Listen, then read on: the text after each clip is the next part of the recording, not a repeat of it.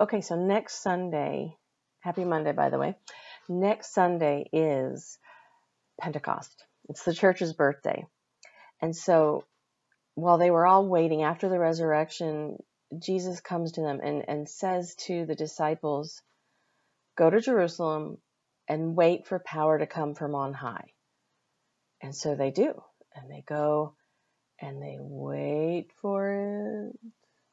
And I can't imagine all the things they were wondering it was. But it was the Holy Spirit coming like fire, and it was a great day. And you can read about it in Acts chapter 2. Have a wonderful Monday, and happy birthday early to the church.